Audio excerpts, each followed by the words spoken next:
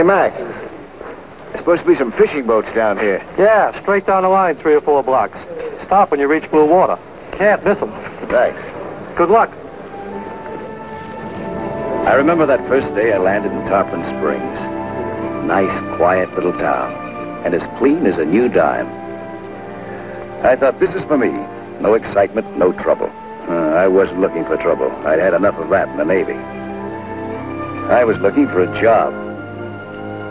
When my trick in the Navy was finished, I got to talking around. Somebody mentioned a place in Florida. Tarpon Springs. I never heard of it. Big sponge fishing place. Biggest in the world. Lots of work for divers. I still never heard of it. Ah, what a beautiful place. Blue water and a sky that still belonged to God, not to a bunch of smokestacks. Yeah, but you can drown just as dead in blue water as you can in any other kind. Maybe if I'd remembered that, I would have drifted on. Maybe. Sponges grow at the bottom of the Gulf of Mexico. That's right, sponges. The business you used in the bathtub or to wash the car. The stuff you bought in the dime stores, only not for a dime. Let me show you what I mean. Take Captain Briacos' boat to St. Philip out in the Gulf on a sponge trip just about the time I arrived. Sponges start out by being alive, like a kind of bushy plant, growing in 12, 14, 16 fathoms of water, 80, 90, 100 feet down. That's why the sponge pickers had to be divers. This one was Alex. I got to know him well. Signaling for another empty sack. How long's Alex been under? 2.5 hours. Pull him up and shove off before something happens. It's plenty safe. Send him down another sack. I want more sponges. Okay. The diver's job was to keep filling the net sacks with sponges and getting them hauled up on deck. Or, if you were a guy like Captain Briacos, you had it easier. You could take time off when you wanted to feed the porpoises. The Gulf was full of them.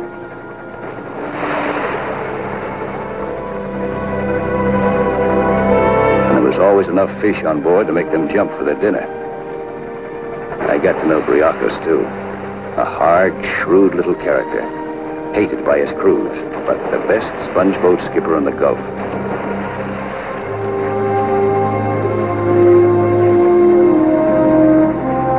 This was just the topside, under the sun.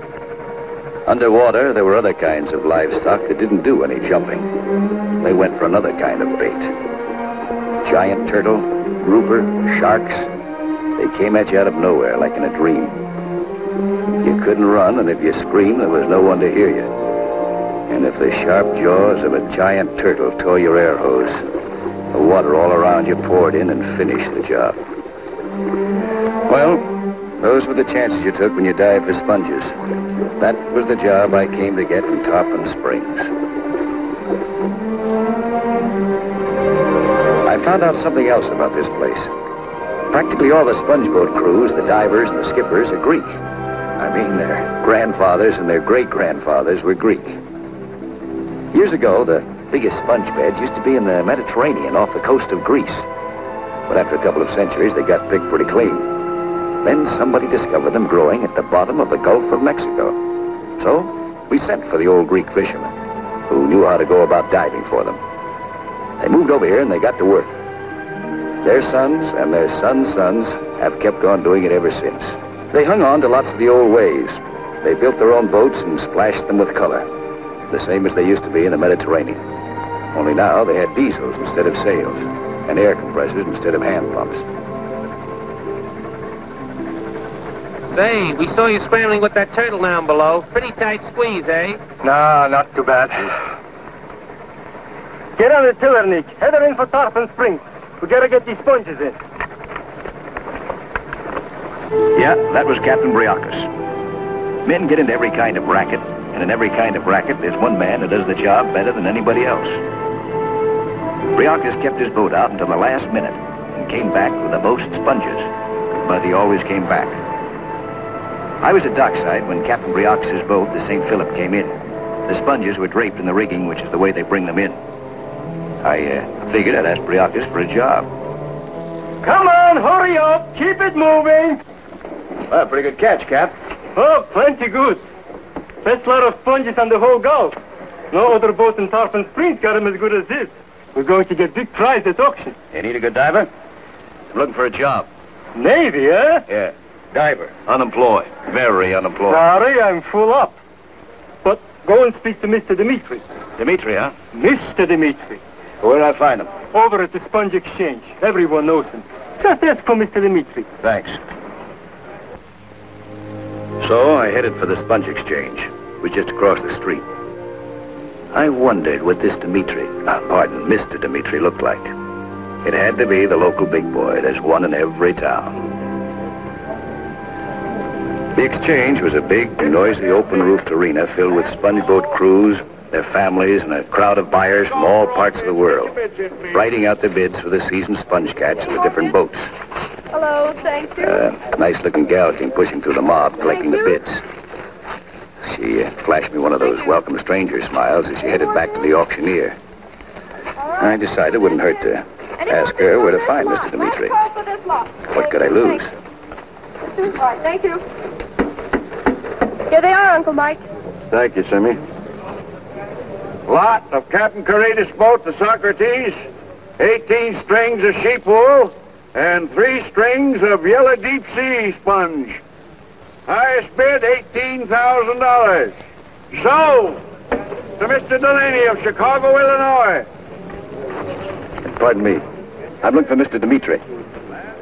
Well, here he comes now. Last call. Find the finest sponges you can find anywhere in the world. Good morning, Mr. Demitri. How's the auction going? Fine, just fine. This gentleman's waiting to see you. Yes? I'm Lloyd Douglas. I'm a deep sea diver. I'd like to take a crack at your sponge racket. What's the chances? You've had experience, huh? Well, not on sponges. Well, sponge diving is different. Same water. And maybe the Navy is raw. Smart fella, huh? Nothing to write home about. Just looking for a job. As a sponge diver? That's what I've been figuring all the way from San Pedro. Well, I'm sorry I can't do anything for you, Douglas. I have all the men I can use. But you just circulate around with the other boys. I'm sure that an experienced diver like you will have no trouble. No trouble at all.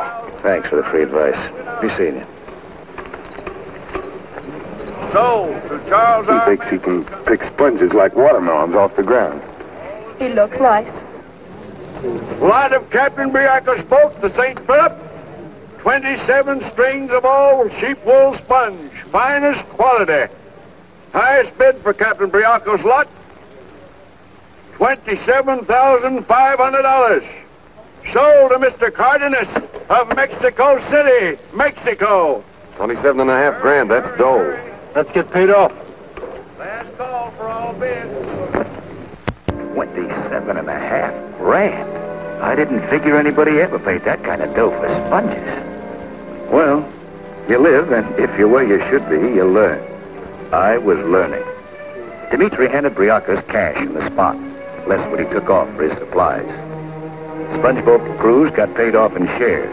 The bigger the catch, the more for each share. As soon as the sale was made at auction, the big payoff took place.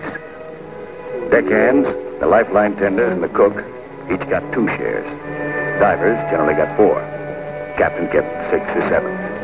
Good dough in anybody's language. Only that diver, Alex, he didn't look particularly happy. A character with troubles. Some guys you just can't figure out. Here was a diver who just collected a bunch of money, and he wasn't happy. Troubles. Everybody's got them. What did he want? What was bothering him? I watched him stopping and looking over one of the boats. It reminded me of a kid admiring a horse that he wished he could own, but knew he couldn't.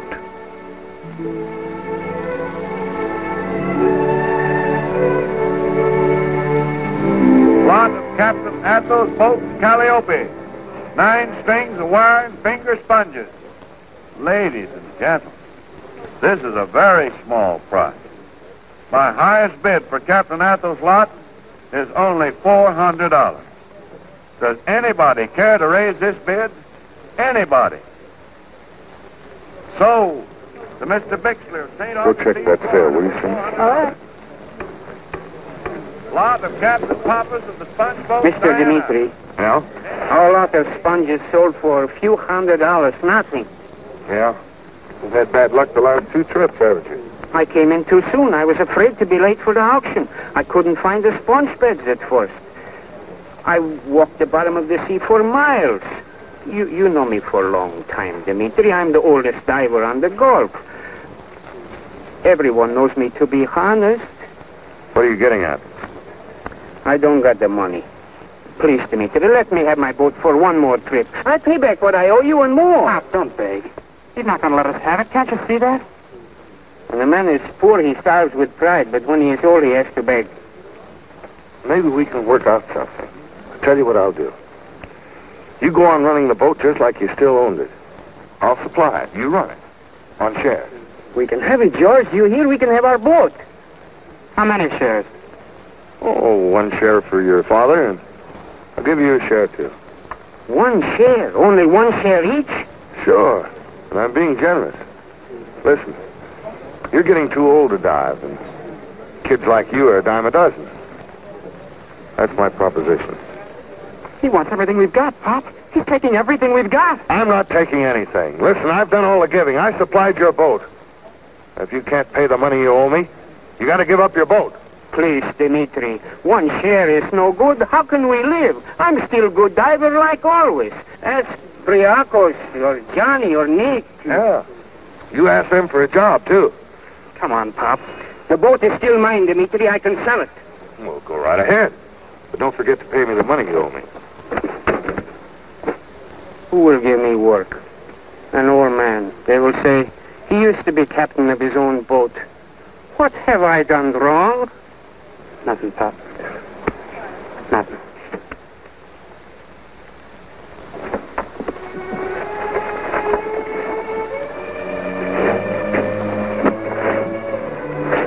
Come on, Pop. We don't belong here anymore. Let's go. All right. As soon as we finish packing, we'll go. Taking this? What? St. Catherine? Well, yes, of course. What good did all your praying do? All the candles you lit for her? What's that? What good did your prayers to her do? Be careful what you are saying. Did it help us find sponges? Did it keep us from losing our boat? You're talking like a fool. Did it? I've heard enough. Catherine can't help. Dimitri's the one we should have prayed to. Demitri. Blasphemer!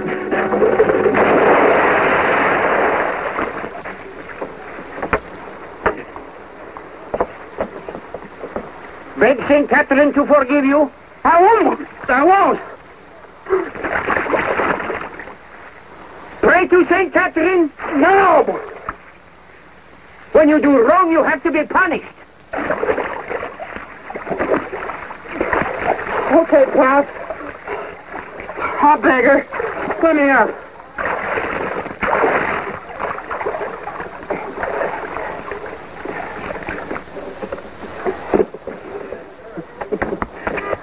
How do you suppose I feel when you say things like that? Your mother used to pray for you many, many times when she was alive. It is good to pray. It is good to have faith.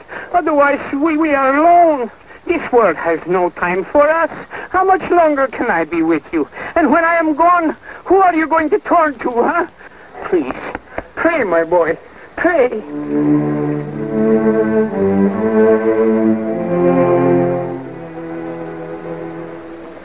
Forgive me, St. Catherine.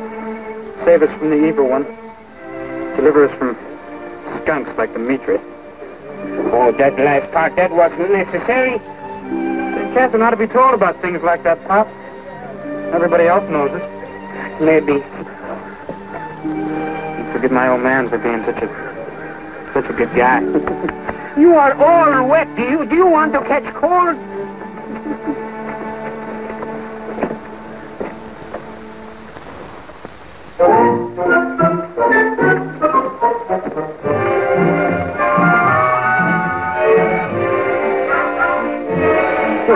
Hi.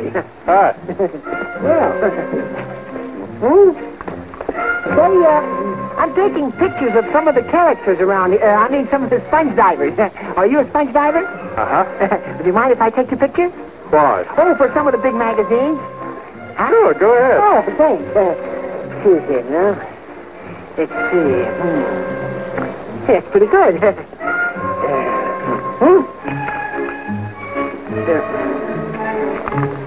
that's fine. Just like that. That's right. Oh, boy. Oh, now, hold it. Here we go now. Boy, it's going to be terrific. Just a minute. Maybe move a little to the starboard, or the port, or something. Yes, thanks.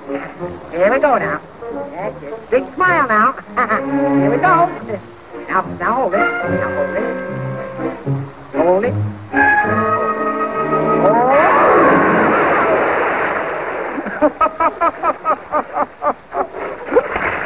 Help!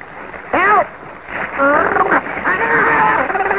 Help! Help! Okay.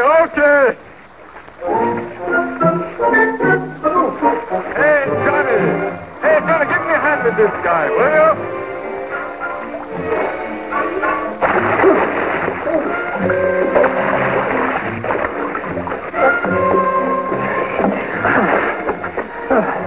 Huh? Hey, what happened? How did you do a silly thing like that?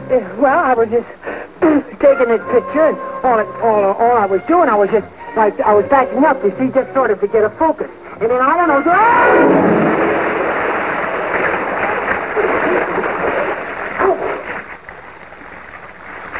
Pull yourself up. I'm in a hurry.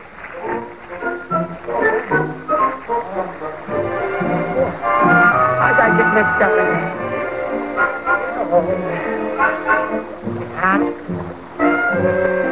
Come on, doggy, come on.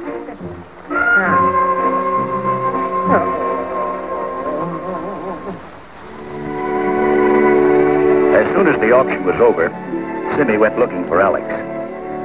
Sweethearts have their own secret meeting places. It's always been that way and always will be. Sometimes it's a park bench, or a patch of shady lawn, or a little spaghetti joint where Tony always saved the same table. In this case, it was one of those out-of-the-world lagoons, a private paradise. Maybe you had troubles when you got to a place like this, but this is where you left them. Yep, there was a no trespassing sign here. Only love and beauty could come in.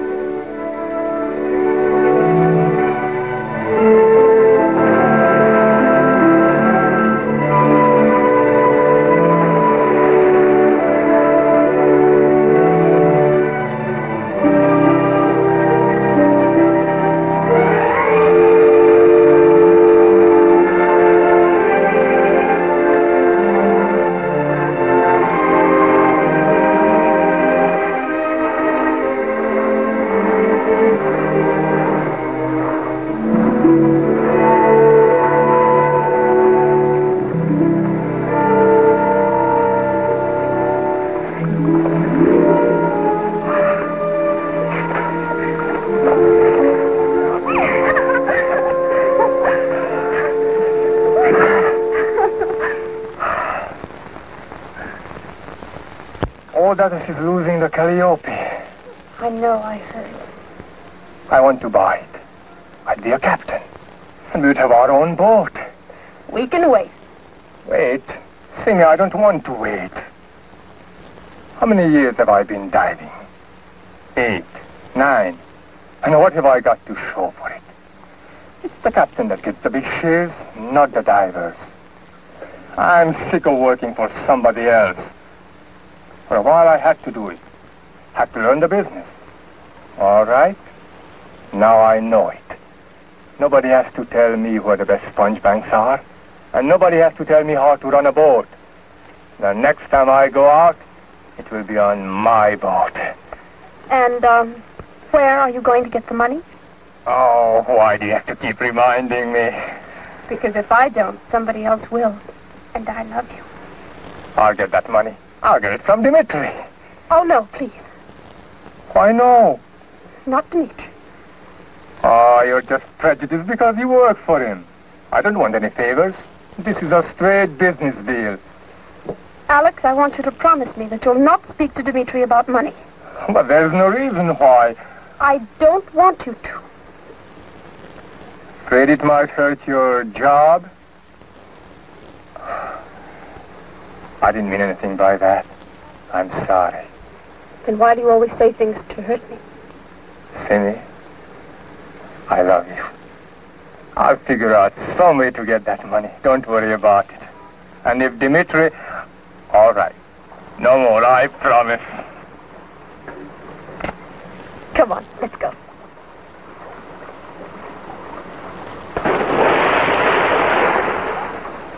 Pote tapasti samo, samyo tisat. Pote tapasti samo. Your name Johnny? That's right. Some of the boys told me to talk to you. Sure. I'm looking for a job. Me too. Yeah? Yeah. The old man who owns this boat is losing it. Well, how about a beer? That's a good idea. Where do we go? Over that way. One guy without a job is a pain in the neck. Two guys without a job, and you've got time for a laugh. You still don't know where your next meal's coming from, but you can talk about it. Johnny knew this town, knew the divers, the kind of people that I wanted to know. There's your best sponge diver on the whole Gulf. Hey, Alex, Simi.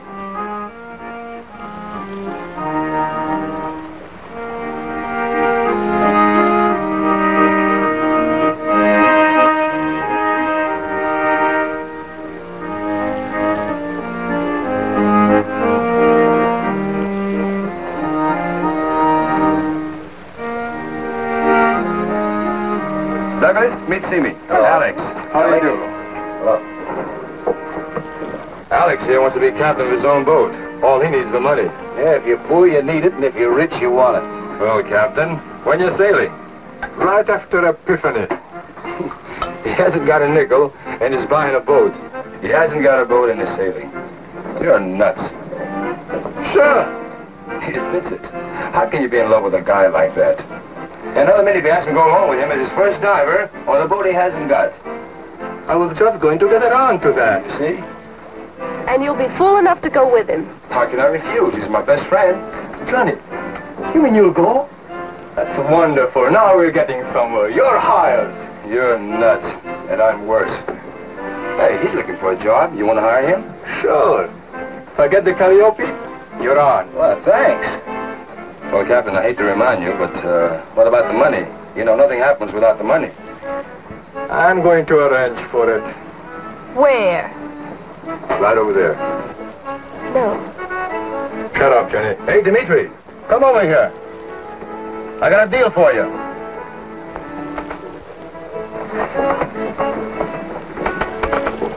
What do you got on your mind, John? He wants to buy the Calliope. Well, there's nothing serious about that. Only he ain't got the money. Well, why didn't you ask me, Alex? I'd loan you the money. You know this sponge business. That's all the security I need. Well, Do you want it or don't you? Simi, what do you say? He wants it. Drop by the office and pick up a check. Thanks, Demitri. You see? No strings. So now it was Captain Alex. Now he was playing with the big boys. Of course, there was a kind of a joker in the deal, with Dimitri's face stuck on it. But this wasn't the time for worrying. Alex had his boat. Wasn't the way Simi wanted it, but how could you be sore at a guy who was so happy? He made Simi come aboard the Calliope. The Calliope, that's Greek for the goddess of poetry. And it was music and poetry that was in the hearts of both these kids at this moment. Beautiful. Do you know how much I love you? How much? More than all the boats in the world. Show me the rest of the boat. All right, come on. Hello, Athos. Welcome, my friends. I was expecting you, Alex. They told me you were going to buy the boat. I'm sorry it has to happen this way, Athos. It's all right. I'm glad it's you. Here you are. Yeah? Now the boat is yours, and this goes back to Demitri. What's he needed for? Hasn't he got enough? What good's are going to do him? Be quiet. Honest men pay their debts. What's honest about Demitri? George, you show them the boat, huh?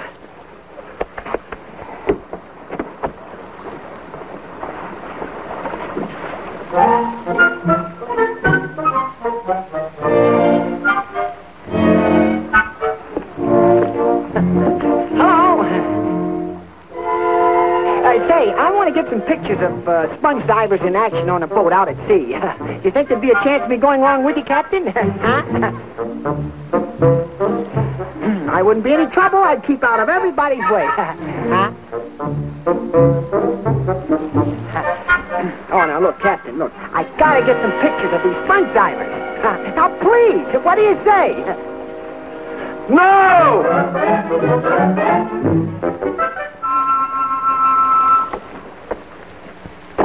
Oh, I hate to leave this boat. It's like losing an old friend. Athos, George, where are you going? Come back here.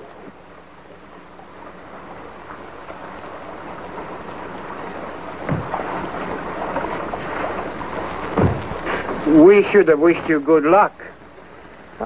I need some advice. Maybe you can help me. Well, sure, Alex, of course. How many men do I need for a crew? Oh, 6 or 7. That's what I thought. I've signed on. Johnny and a Navy diver, a new man. I need a couple more divers and some deckhands. I could sure use a good diver with lots of experience. I wouldn't care how old he was. And the deckhand could be young. Even a boy. I wouldn't mind. Please, don't say that, Alex. I'm an old man. No one on the whole Gulf would let me dive again. Well, you want to come with me? Do we? Pop, did you hear what he said? All right. We're sailing the morning after Epiphany. Be here early. I guess St. Catherine must have been listening, huh? Yes, she must have been listening.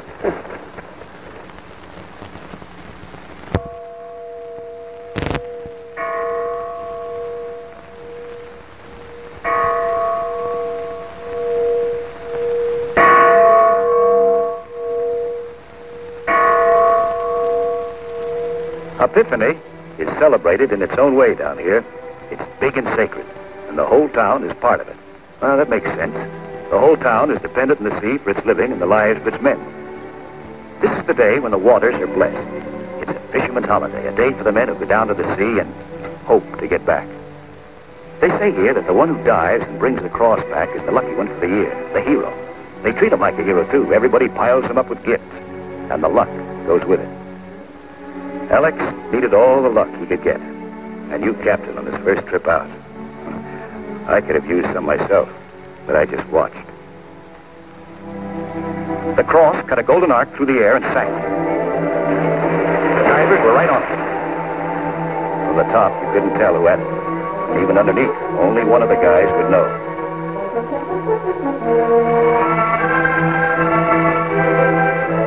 They were breaking for the surface. I got it! Alex has got the cross. They had faith down here. They believed.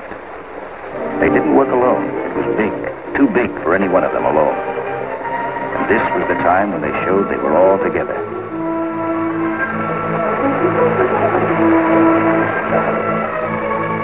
The swimmers came out of the water.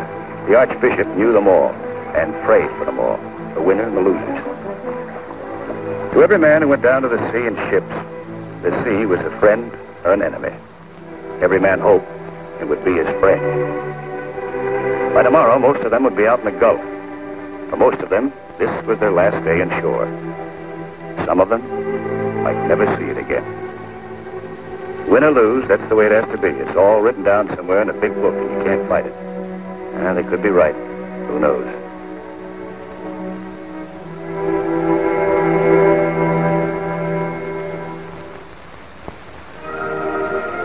The Calliope was set to sail the next morning. Alex must have been on board all night loading supplies. Johnny arrived first. It wasn't just talk anymore about Alex being a captain of his own boat. It was real. It was happening.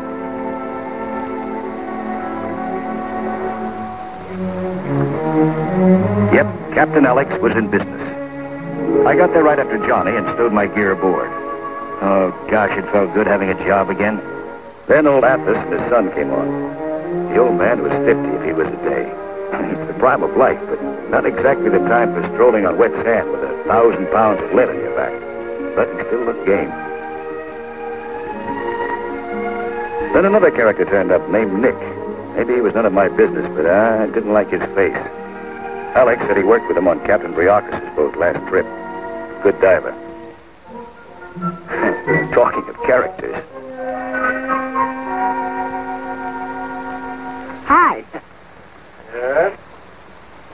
Say, how about going along with you on the cruise? What, you want to take pictures again? Oh, I'll do anything. No, huh? Wait a second.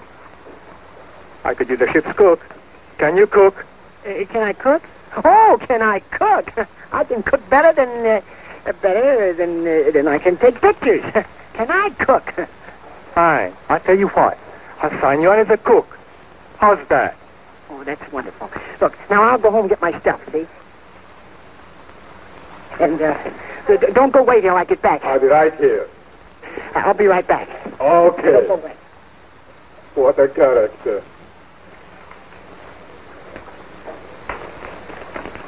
Well, good morning, Simi.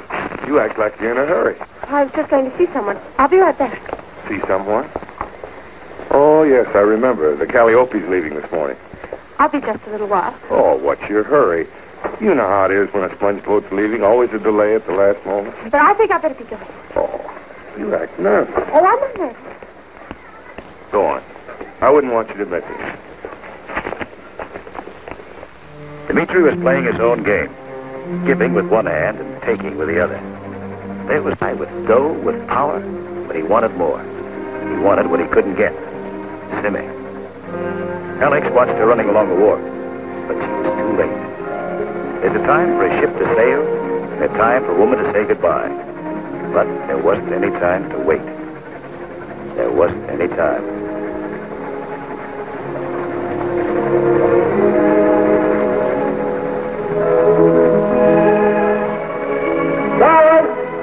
Goodbye, Alex. Good luck. Bye. You're a lucky guy, Alex.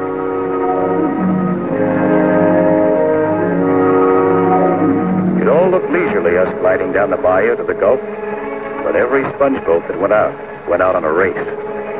The goal was to get a full load of sponges and make it back in time for the auction. We had about a month. Every sponge boat captain had his own ideas where the pickings were best. If you guessed wrong, you tried another spot. Sometimes, like old Athos, you could spend the whole month just poking around the Gulf, which is a kind of a roomy place, and come back with nothing. The only one who would have liked that to happen was Demitri. I had a hunch he was hoping it would happen to Alex. The captain only had to have one bad trip, this one bad trip, and he wouldn't be a captain anymore. When we hit the Gulf, I went aloft. Up there by yourself, you got a feeling for all this bigness, all this beauty. The noise, the fuss, the jabber were gone. Alex was a diver ever since he was a kid. He had a hunch where the best sponge beds were. Most of the other boats stuck to the shallow spots, working in 50, 60 feet of water, where the diving was easy. We headed out for the deeps. Alex said he knew of a ledge where the sponges grew as thick as cabbages, at 15, 16 fathoms, about 100 feet down. Anyhow, late that day, we finally hit the spot. Alex started yelling for a sound. Let's have a sounding. 15 fathoms. 16. 17. 18. 19. 20. 1, 2, 3, 4, 5, 6, 7, 8, 9, 30. I can't figure out what's wrong. 30 fathoms and still no sign of floor. 30 fathoms, that's great. You ain't sending me down in that depth. I don't care how good the bed is. 30 fathoms and you're squashed like mashed potatoes. 16 fathoms is bad enough. I'm not sending anybody down. We're not over the bed yet. Are we just hunting around, or do you know where you're going? I know where I'm going. Well, then why ain't we there? How'd we miss it? You tell me. That's your job, Captain. We might have been off course. So we kept moving, further out to the Gulf, with everybody waiting for Alex to say, this was it. This was the place we were looking for. I'd hate to have to admit that Nick could be right. The guy that you don't like should be right about anything. But that's not the way it always is. I figured him for a character with a grudge. Maybe a grudge against Alex, maybe a grudge against the whole world. There never was a place like a boat to find out about your fellow man. You were trapped on a boat. Trapped with the good ones, the strong ones. Yeah, and the weaklings, the cowards, the cheats. The captain had to rule them all. It took more than navigation to run a ship, and a sponge boat was no different from any of them. We reached another spot that looked promising. Alex yelled for Athos to heave the lead again. 14, 15, 16. Rock bottom. 16 fathoms. You're over the beds now. Everything's ready. Who dives first, Alex? Hey, Alex. Let me get down. I want to go first. I want to go first. You've done this before. I want to stop the arguing, fellas. Stop the arguing. All right, well, let's flip for it, huh? What do you think? Heads or tails? Take heads. But you both lose. The captain dives first. Nick, get me ready. Come on, Johnny. Everybody sprang to life. We got the cloopers and started lowering them over the stern. Cloopers are wire guards that fit around the Calliope's propellers like big bird cages. They have to be put on whenever a diver is down to prevent the air hose from snaking against the propeller's spinning blades and getting cut. Alex was getting into his suit. We checked over the gear. Lifeline, air hose, air pump, motor. We were all set. Gangway! Gangway! Hey, Pete, take that away. Oh, no, this is for Alex before he sinks. Hey, here, Alex. Look, you got beans and sauerkraut, winnies, and hot spaghetti and hot soup. Oh, boy. Nobody eats before they dive. Make them sick. No. Now get out of here. No, here. Get out. Now get out!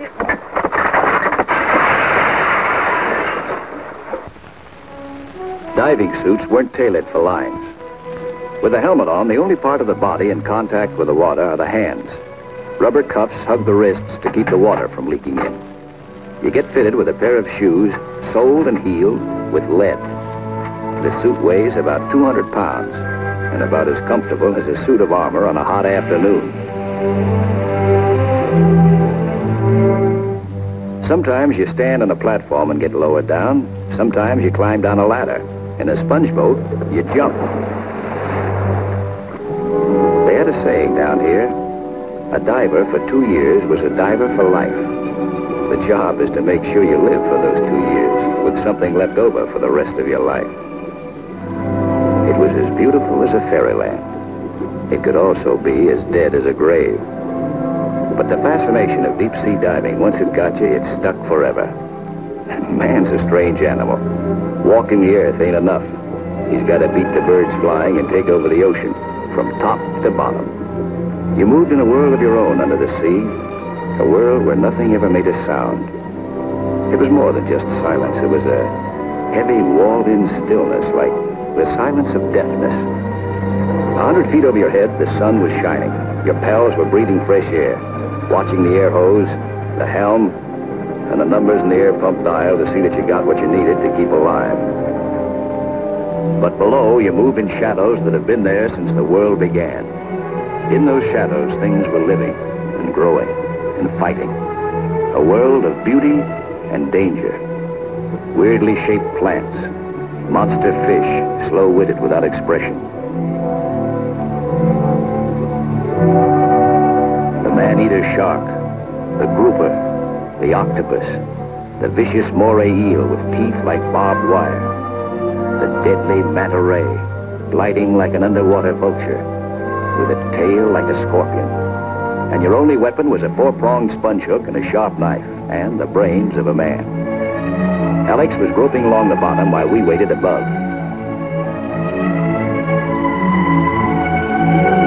Suddenly, Alex saw a shark moving toward him. 1,000 pounds of bone, muscle, teeth that could rip you to shreds, coming at you like murder in the dark. Alex was grappling to reach the soft underbelly with his knife.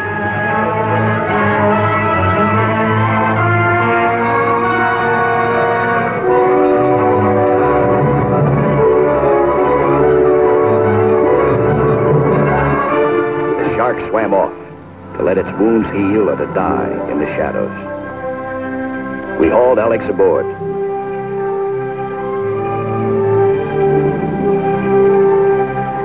We were all a pretty unhappy crew, and it looked like we were going to stay that way for quite a while. Well, like I said, you had to learn to take the good with the bad. You didn't have to like it, but you took it. Pete was a little unhappy too, but not about the same thing. Looks like he didn't like his own cooking. Hey, Pete, I'm as hungry as a wolf. Bring me a bowl of hot soup and some bacon and, Hey, Pete, what's the matter? Seasick? I'll get you something to eat, Alex.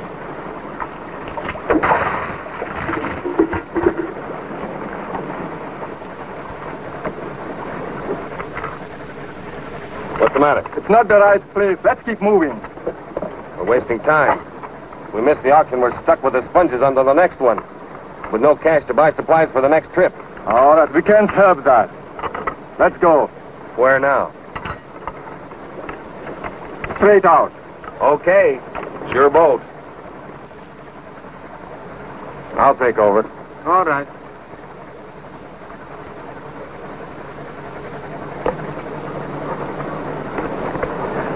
Don't be impatient, Alex. Sometimes in a place that don't look so good at first, you got to keep on looking.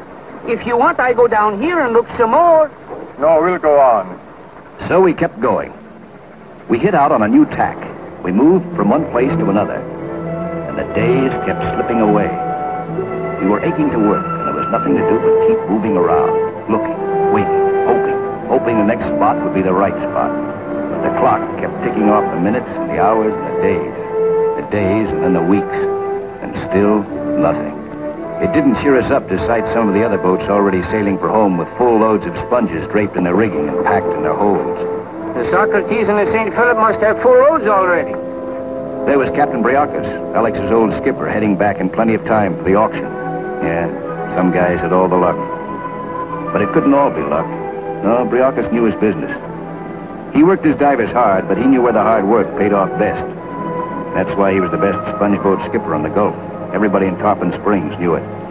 And, he knew it better than anybody. A little rooster of a guy.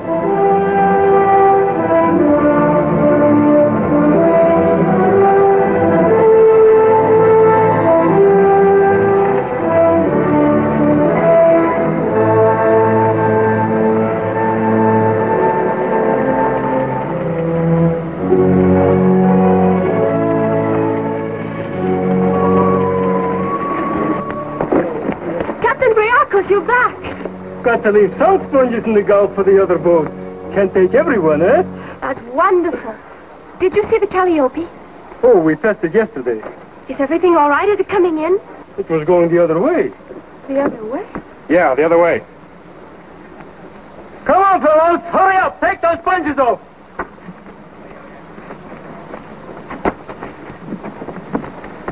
Captain Briacos and another boat just came in. Full loads already? They passed the Calliope. It was going the other way. Is Alex in trouble? He might be. If he doesn't find the bank, he'll come back with nothing. Well, then he'd lose his boat. Stop worrying, Simi. This isn't the first time he's been out on a sponge boat. He can take care of himself. Now, here's a kid that's a good diver. A fine diver. So he isn't satisfied. Wants to be a captain. Yeah, Joe? Briakos wants to store the sponges in the clovers, Mike. You got the keys? Yeah, come on. Am I glad I only auction sponges and don't sell them? And do I worry? Make money for everybody except for me. Why do you keep telling yourself that he's going to have hard luck? He's a smart boy. He'll be all right. It might happen. Don't take the boat away from him, please. Well, he's not going to lose his boat. No matter what happens, you have nothing to worry about. You wait till he gets back. You're letting this get you. Maybe you're right. Sure. Now relax. And when he comes back, we'll talk about it if you want. And finally, we hit it. Right on the nose. A beautiful spot. It was only a few days before the auction, but we still had time to make it if everybody worked to the limit. Yep, it was a beautiful spot. It was like picking flowers in a meadow with a strong wind blowing against you and the rainbow fish floating by you like birds. Everybody worked, topside and below. There's nothing in the world like work. Sure, you hear plenty of guys talking about spending the rest of their lives doing nothing. Well, they can have it. You never saw a happier crew than we were now. They kept sending down the empty sacks, and we kept sending them up, filled. The sponges were all over the place, just waiting for us. Thousands of dollars worth of sunken treasure. Enough to buy out Demitri. Enough for Alex, for Simi, for old Athos and George. More than enough for all of us. We worked from sunrise to sunset, as long as we could see, trying to beat out the clock that wouldn't stop moving against us. Our luck had changed. This is the way we wanted it.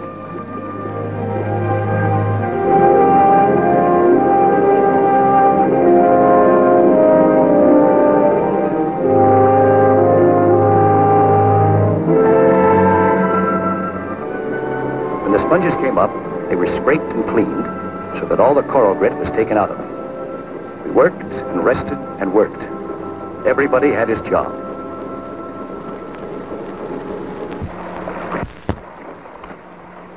Who's down? Johnny, for 2 hours. Bring him up. Okay. Whose turn is it next? Athos, he's asleep. I'll go get him, huh? No, wait a minute. He looks all in. I'll dive next. Johnny hit the surface and floated himself into the ladder hanging over the side of the Calliope. There's a way of letting your suit get inflated with air so that you're encased in a kind of raft, but you have to know how to do it. Inflate it too much and you'll bob around like a paper bag. Johnny knew the trick. There was a good sailor and a good shipmate.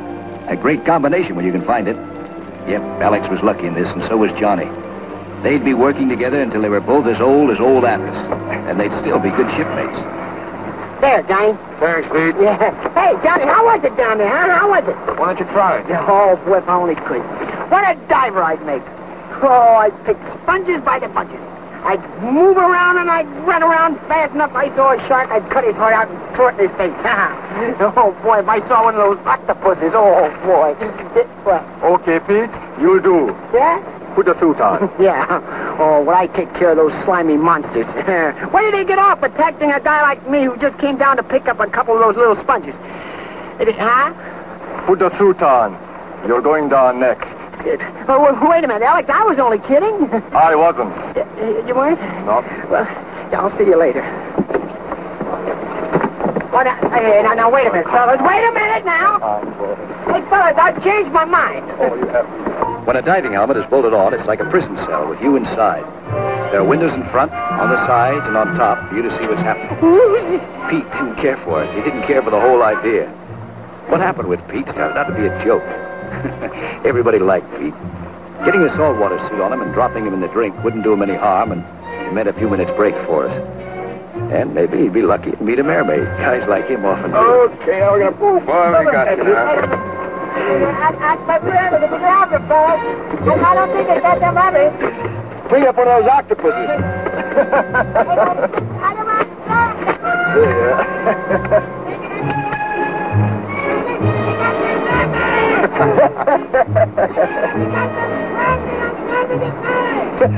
Come on. What? You ready? Come on. He was ready for his first dive. Once he got over the scare of being locked up in a suit, Pete was going to get a kick out of diving. Nick got the pressure up. Pete was still squawking when we finally pushed him over. Jumping into deep water is like a parachute jump in slow motion. Slow, very slow. But you never know what's slowly going to happen to you next. Think he'll be all right? Sure, he'll be all right. Well, we'll give him 10 minutes. Give him something to write home about. Right. When Pete reached the bottom, he tried getting up on his pins. It was more of a job than he figured on, what with the air hose and the lifeline crossing him up. But he kept trying. He began to like it. The fascination of being underwater began to get him.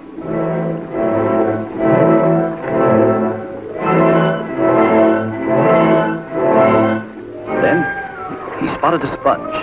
It wasn't a prize specimen, but it was the best he could do, and he headed for it, bumping along in the bottom.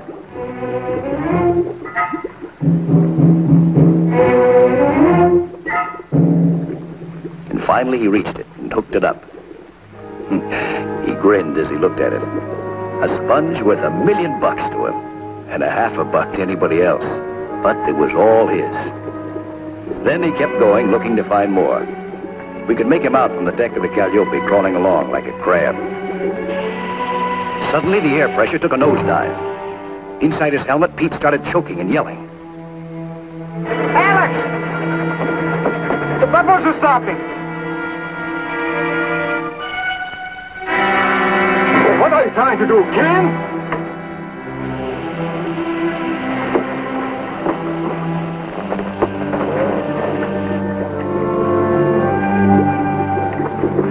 Alex and Johnny got Pete back on the surface again.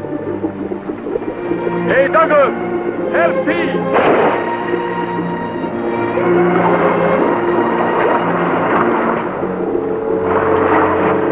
The joke that looked for a minute like a tragedy was over.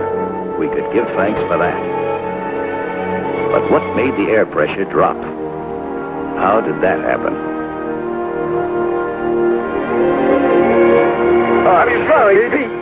Something happened to the pump. How do you feel, boy? You all right, huh? Look, come on, you all right? What happened, huh? Wait a minute. Where's my sponge? Where's my sponge, huh? Where's my sponge? Where's the sponge? Oh, hello, sponge. You're all right, huh, fella?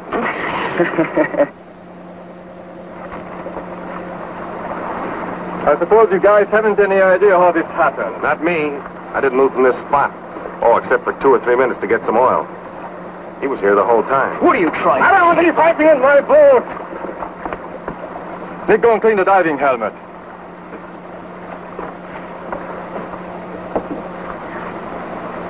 Well, who did it? Not usually the way I commit murder. Okay, I didn't think it was you anyway. As soon as we get the pressure up again, you'll dive. Go and get ready. Yeah. Oh, well, we ought to make the auction now, huh, Nick? Yeah. Oh, boy, what a nice collection of bathroom furniture. Look at it. Oh, by the way, will you hold my sponge while I make a picture of it? That's the one I caught. Yeah. Okay, thanks. 1 sponge, Pete. Yeah, it was nearly 1 sponge without Pete. Then they got me ready for a dive. No, I wasn't singing with joy, not so you'd know it. Things were moving fast, but not exactly in the right direction. I had my own suspicions as to who was steering them wrong, but you couldn't be absolutely sure. You couldn't take a chance in being wrong, and it made you feel jittery to know that somebody on board couldn't be trusted while you were under 100 feet of water. You were being sniped at when you couldn't fight back. Somebody was kicking you when you were down. Diving was different from most other jobs. It wasn't only because you were underwater where no human being belonged in the first place, but because once you were under, you were completely dependent on other people to take care of you. Let them forget about you for just 3 minutes and you were on your way to a better world. There was something to worry about. I kept picking the stuff and sending up full net sacks. We still had 3 days left, but everything had to go smooth. There couldn't be any more phony accidents. And that made me think of Nick and wonder what he had up his sleeve and what was biting him or who was paying him off. And that made me think of Demitri.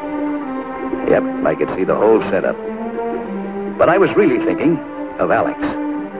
Was he keeping his eyes wide open? Well, that wasn't so easy. He couldn't see everything that was happening. I mean, he still didn't think anybody would cut the clouvers loose and make it possible for the air hose to snake up against the blades of the propeller.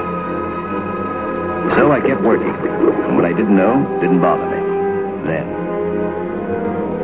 It wasn't until I began getting near the end of my trick and feeling like I should stay down for another couple of hours and let old Athos really get a rest that I got that peculiar hunch that makes you think something is starting to go wrong. It was just a hunch, nothing definite. I checked the air valve, the lifeline, the air hose. Everything okay.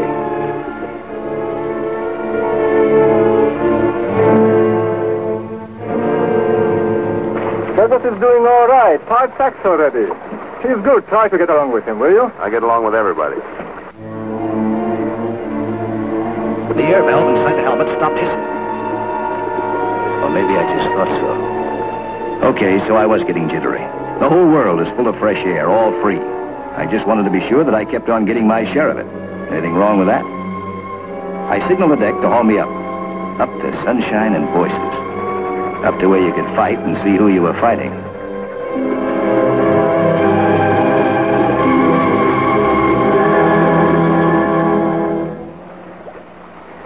Nice work, Douglas. Hey, you're good. Leave it to the Navy. Nick! Hey, Nick! Hey, something happened to that pump again? No, everything went fine. It's been my imagination. Okay, Nick, get yourself ready to go down. Go down.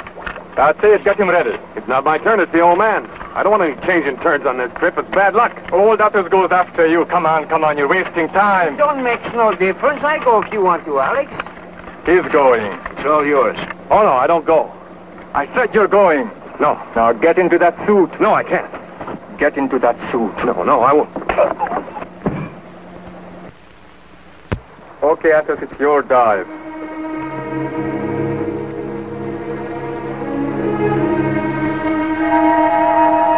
There you are, Alex. Here you are, Pop. Good luck. I'm going up top.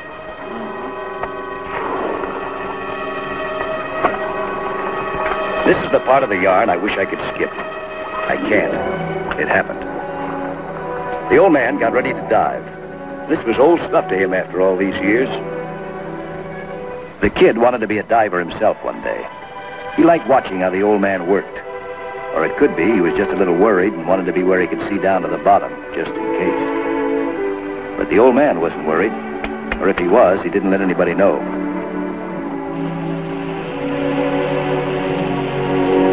By all the rules, he should have been back in Tarpon Springs, sitting with the rest of the old-timers in a coffee house, smoking a pipe and spinning out the stories about the great old days.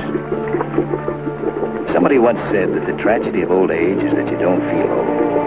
Athos was that kind of a tragedy.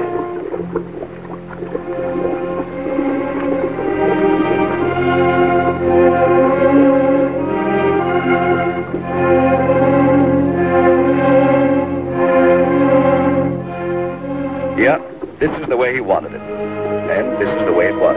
Only he didn't know the whole story. Only one guy on board knew that. One guy's secret. Old Athos must have felt fine knowing he was still able to work with the younger divers. Knowing that he could still keep going for himself and his kid. He pushed along the bottom, doing his job like the expert that he was. While over his head, we were all doing our jobs. Johnny at the lifeline, me at the tiller, with my eye on the air pump dial to make sure it didn't do any more tricks. Everything was going smooth. Seemed to be going smooth. Until the section of air hose trailing behind the old man's helmet fouled in some rocks. He felt the drag and stopped. It didn't look too serious. The air hose wasn't damaged, just caught. But he couldn't see what was winding up high over his head. He made for the rocks and started to work the air hose free. Somehow that was turning out to be a tougher job than he expected. And then it happened. The next second he was gasping. The air was leaking out of the hose, and it wasn't because of the rocks. The air hose was cut. Maybe as young George died, he was remembering how his father once pushed him in the water to make him pray. But now it was his father who was praying for help. The old man was still struggling to unsnarl the air hose from the rocks so he could be hauled up, but he was losing strength. Then the kid reached the bottom and began making his way to his father. He only had, how much, say, 3 minutes underwater to reach his father, free the hose, and get back to the surface himself. 3 minutes to give for his father's life. The old man saw his son coming nearer. And then his joy turned to horror, because he saw something the kid couldn't see. He shouted in warning, but the shouts died inside his helmet. The kid kept swimming straight for it. And the next second, it was too late. Something snapped shut on the kid's leg, like the jaws of a steel trap, and held him fast. The scientific boys call this thing tridacna. In the Pacific, we used to find them dug in the sand just offshore when the tide rolled out. They're clams, the almightiest of all clams, 4 feet across and weighing 500 pounds. A clam that you can't pry open once it closes on you. Old Athos saw his son, saw him dying before his eyes, and he struggled to reach him, to help him. He fought with all the desperation, with all the fury and all the strength that he had left to give for the life of his son. And he was fighting this last terrible battle alone.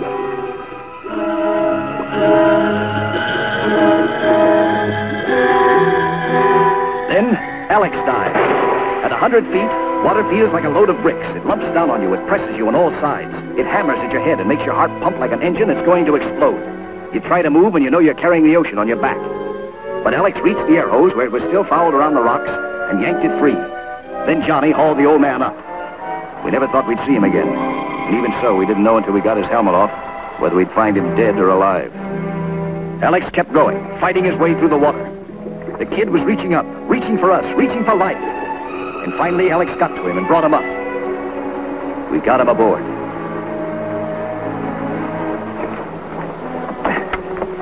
Alex, I got something to tell you. You gotta listen to me. Shut up. You all right, huh? You feel better? Yeah. Huh? Where's George? Where's my boy? Right over there. Oh, you got him. I saw him in front of me. He was trying to get the lifeline loose, and then he got caught, but you got him. Yeah, but not soon enough. What do you mean? But He's dead. My boy is dead? My boy is dead. He died in front of my eyes. He died trying to help me. He needed me, and I couldn't go to him. You did everything you could. But why couldn't it be me? What good am I anymore? He's so young. I gave him his life, and he gave it back to me. But what good is it? George didn't just die. Somebody helped kill him. Help kill him? What are you saying, dog? The propeller guards were off. Who could do such a thing? Who? Me, I did it. I killed him. Nobody but me. Why did you do it? I didn't mean to kill him. I was only trying to spoil your trip. Who'd you do it for? Who's paying you off? Demitri. He wants the boat. He promised it to Briakos. He wants your girl. Why, you... It's the truth. After what's happened, I don't need to lie. All right, we're going back. No, Alex, not yet. We'll take your boy home, Athos. What's done is done. Other boats will be passing, and I can take George home. You stay here. Don't lose the boat. Don't let Demitri take it. Stay here and work while you still have time. Later that day, we sighted the Athanasia, homeward bound, and hailed her in. We told her the news.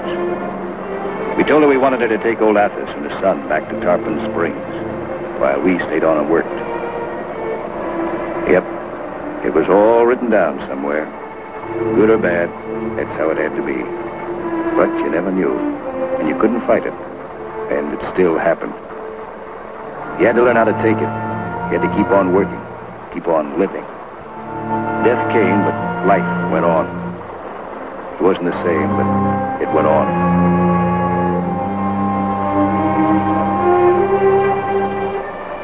Then old Athos put his kid aboard. The kid who was older than any of us now. The kid who was taking his last trip home.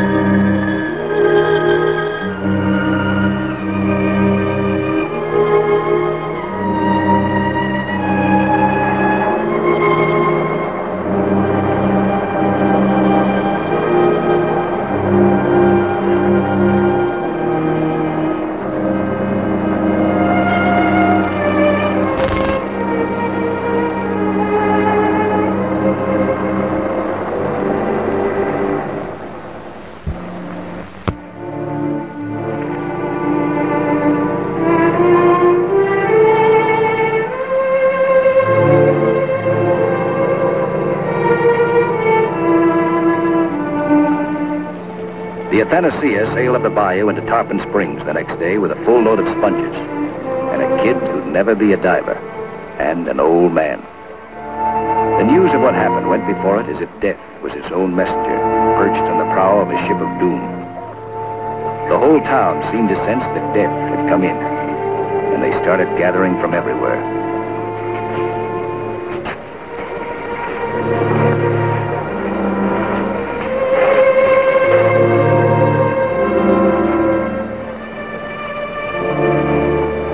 Old Athos got his son ashore. And then he stood. Not the meek little guy anymore, but a guy with the face of an avenging angel. Murderer! Murderer! Are you out of your mind? Athos, what happened? You killed my boy. You killed him. You... Stop that! I don't know what you're talking about. My boy is dead. Do you understand? You killed him. You and Nick. That's a lie. No, it's no lie. It happened. You didn't want Alex to come in.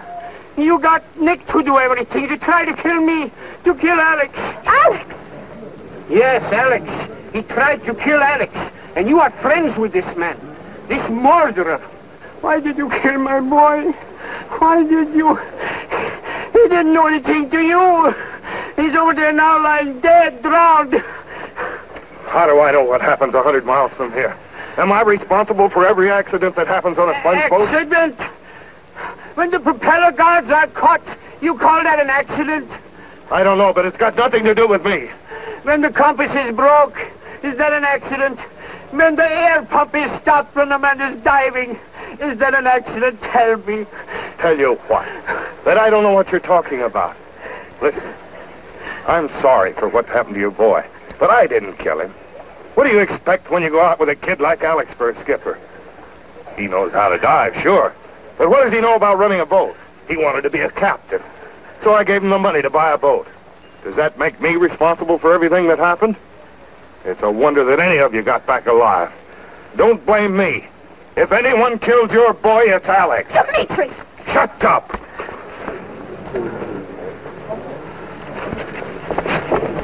Alex. Please, Simi, forgive an old man for being angry, but I know how it feels to lose something you love. I was afraid Alice was going to lose you, but I was wrong.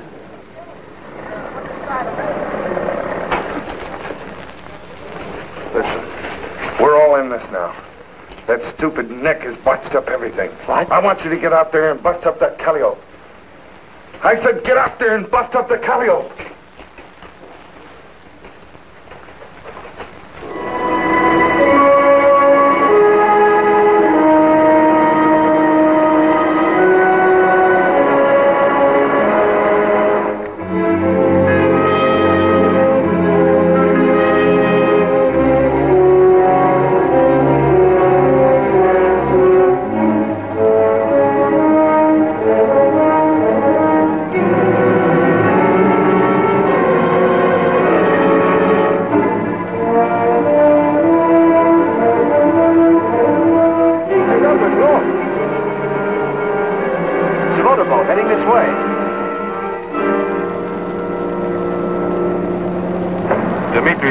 Nobody else got a boat like that. Why is it coming here for?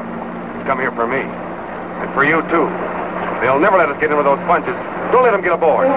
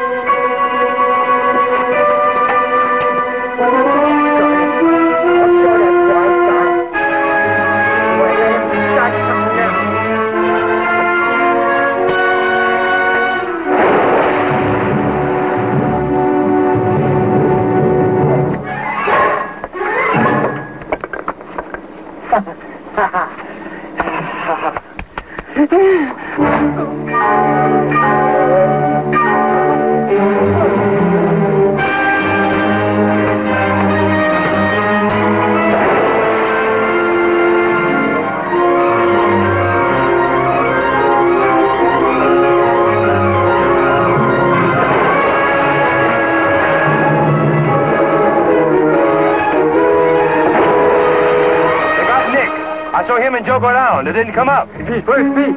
I don't know. Pete! Hey, Pete! Pete, keep going! Get to the action! How do you get it up?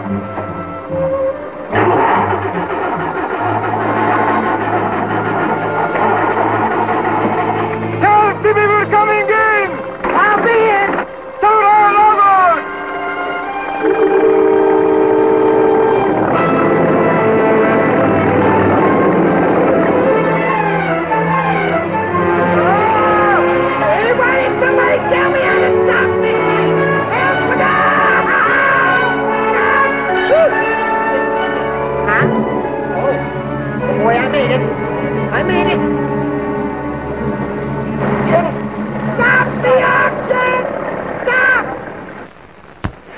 Simi.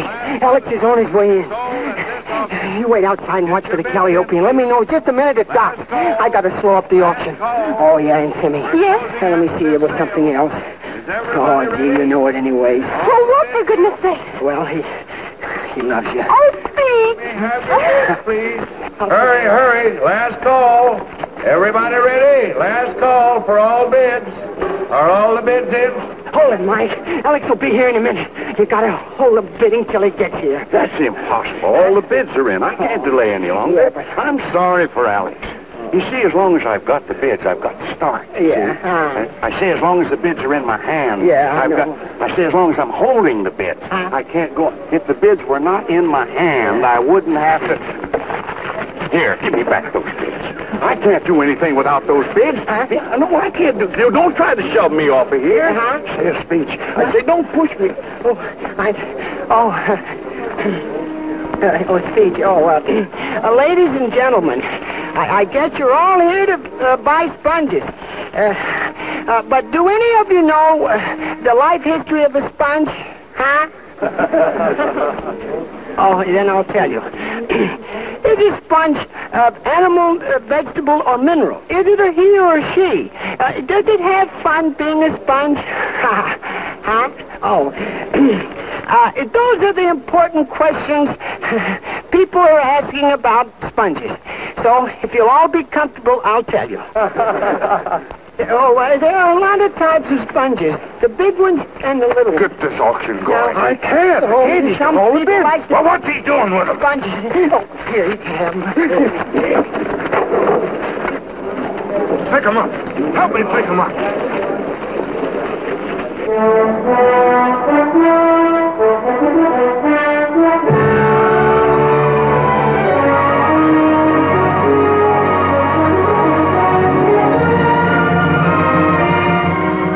Here are the bids. Get started. All right.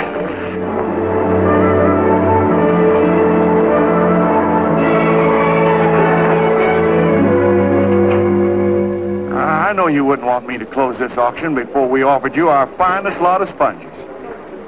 Another lot just came in. Captain Alex of the Calliope. All first-grade sheep-wool sponges from 16 fathoms. 32 strings of finest quality. Get your bids in, please. Last call for all bids. Write out your bids. Last call. Get your bids in. Get your bids in. Hurry. All bids in, please. This is the last lot. This will end the auction. Get your bids in to me, please. Let me have your bids. Okay, Mike. There goes Demitri. Come on, let's go. Don't go away, folks. There's lots of time. Let me have your highest bids and make them high. There's no wall as terrifying as a wall of angry men. The bravest guy would rather turn and run. And Mr. Demitri wasn't the bravest guy.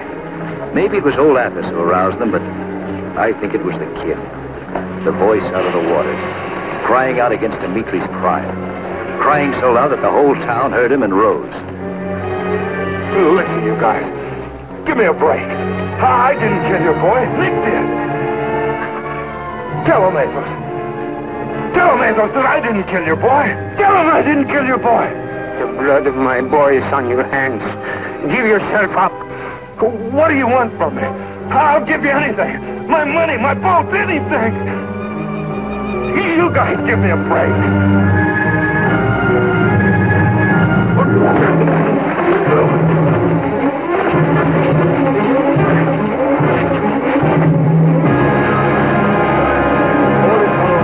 Job.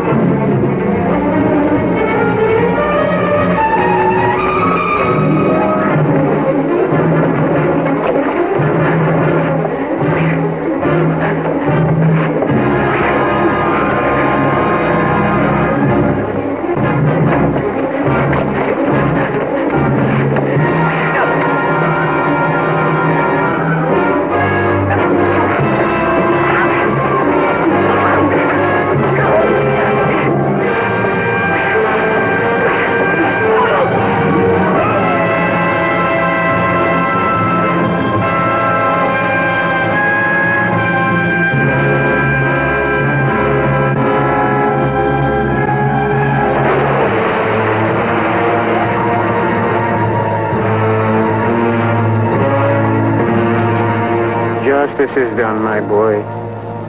The justice won't bring you back.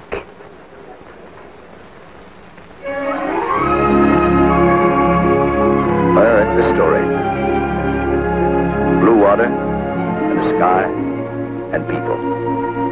A little world. Or maybe a big one. Yeah, maybe like the whole big world. All love, tears, work, and laughter.